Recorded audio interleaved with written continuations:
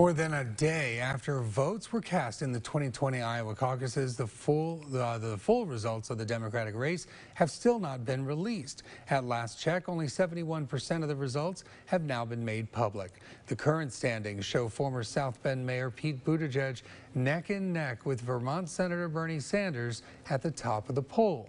Each candidate now has 10 pledged delegates, while Massachusetts Senator Elizabeth Warren sits in third with 4 pledged delegates.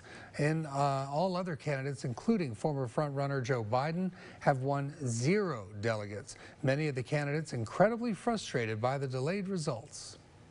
We should all be disappointed. There's no excuse for not having results last night. I think they ought to get it together and release all of the data. So they should wait till they have it all. Now, despite the lack of complete results in Iowa, many of the candidates already turning their focus to New Hampshire, with the state's primary election now less than a week away.